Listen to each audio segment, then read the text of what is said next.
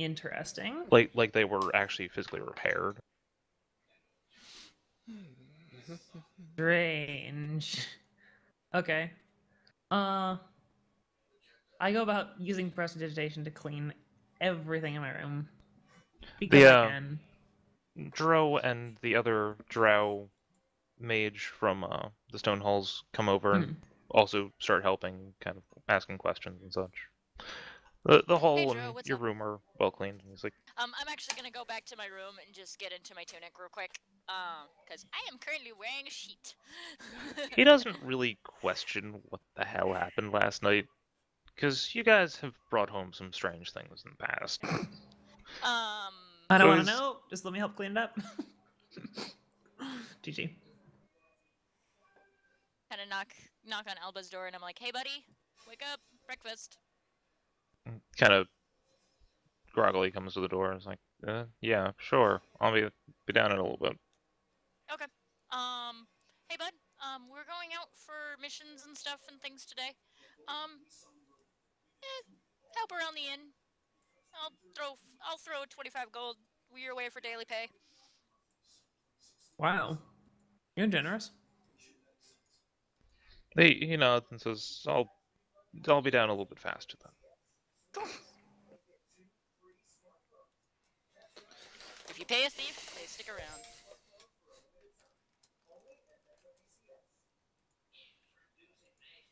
It may very well be. So the Stone Halls kind of seem like they're packing up, and after a little bit, they the whole party kind of heads downstairs. Says, "We've got a mission, and we're headed out." Oh, okay. Have fun, Jane. Bye, guys. Stay safe. They say their goodbyes, and it's a pretty quick leave. They pack light.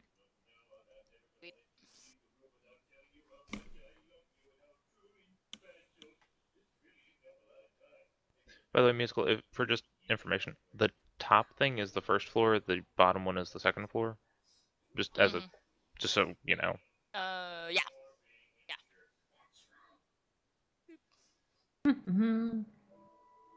All right. So with everything clean except the interior of my bag. Yeah, only take out the things that we really need out of it, and leave the rest here for now. Cause that why leave the rest here? What's up? Why leave the rest here? The fact that the blood's coating everything really disconcerts me. It might have some sort of magical who's it, what's it on it. If you want to roll Arcana, you are more than welcome to analyze for magical things. Magical things. All right, sure. Boop. We don't know if the blood cursed everything or what it did. The blood seems actually magical in nature, but it seems like it's magical in nature of creation, not in any other form. It is also not unicorn blood. Okay. So we're good then. It seems like a strange conjuration of blood. It doesn't seem to actually have any sort of other properties. So the blood-coated irons are just dirty. They're not cursed or anything. Yeah, they're just dirty as hell. Okay, we can clean those up then. All right, then. All right, I'm gonna take my bag downstairs, get some breakfast.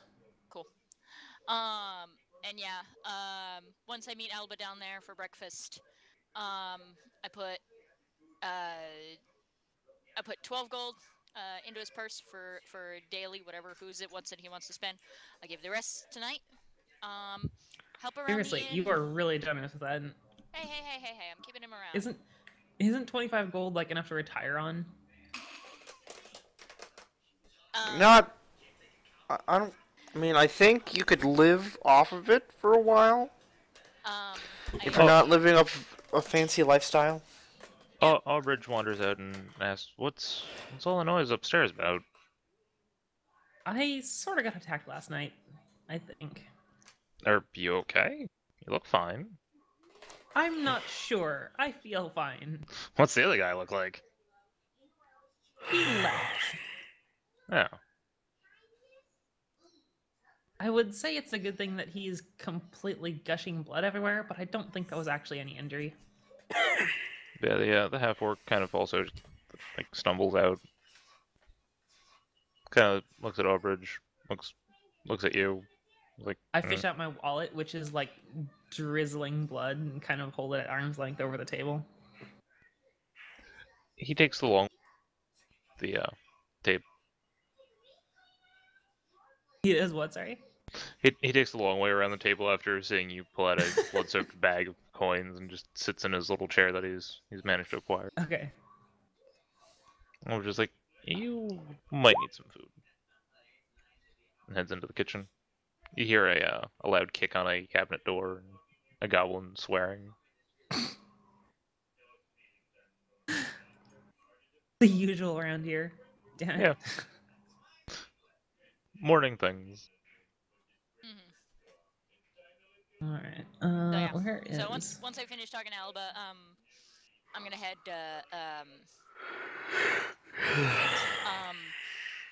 I got carried that game. Now Rose and everybody else is awake.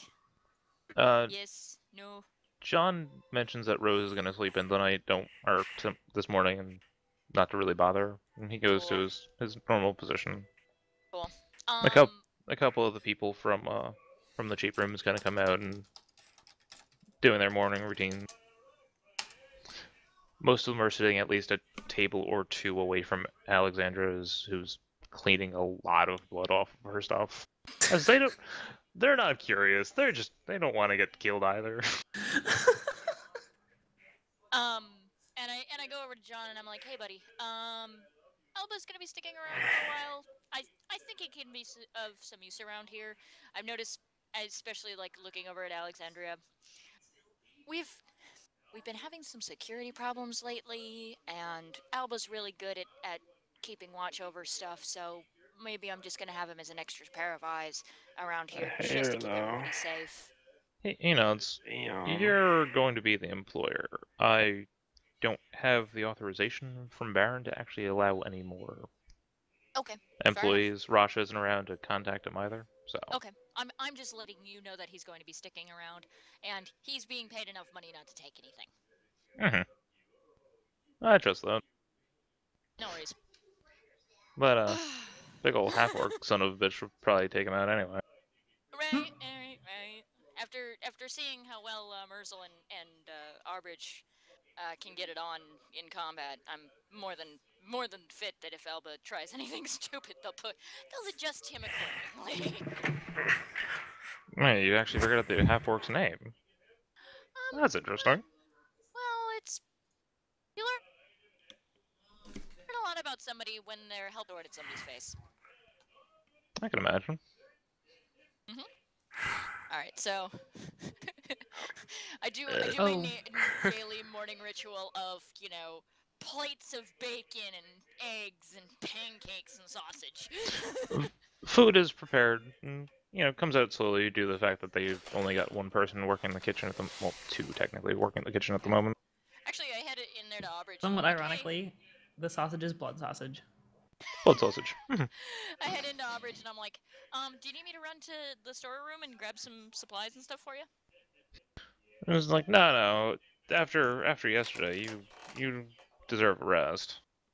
Oh, no worries. I don't mind helping. No, it's fun.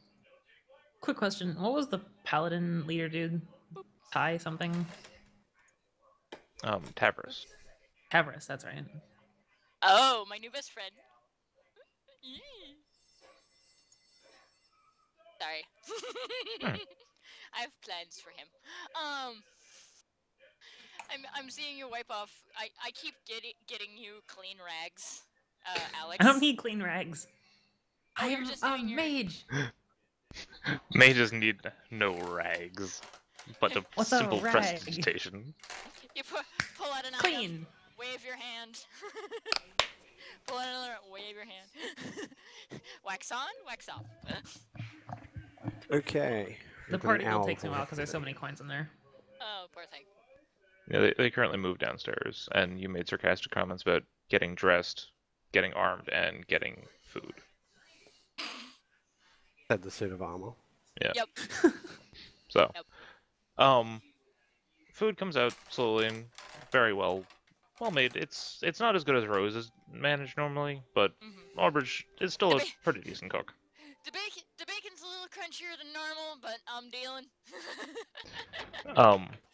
And also you see Aaron, you see a fellow in a purple large cloak and a very large hood kind of float in basically and Is head it the towards. same guy from yesterday? It does look a lot like the same guy from yesterday. Inko sort of gets up and takes a defensive position behind the Mistress of Lies, Alex. I kind of narrow my eyes at him, but go back to cleaning my shit. He goes up to John, seems to be talking to him. I'm like right there. Can I hear their conversation or no? He seems to be ordering food. Okay. All right. Now, do I know Mr. Floaty Guy? I've been or in is that, queue for 4 minutes and 40 seconds now. You were around for Mr. Floaty Fellow. I was not around for Mr. Floaty Guy. Okay. I am knee deep in bacon and eggs. He is moving, however, a lot differently than he was yesterday. As he's still kind of walking with that same kind of flow to him, but he's definitely being a bit more jagged in his movements, I'd want to say. But that's not really a good word for it. And he takes a seat over by the like the corner.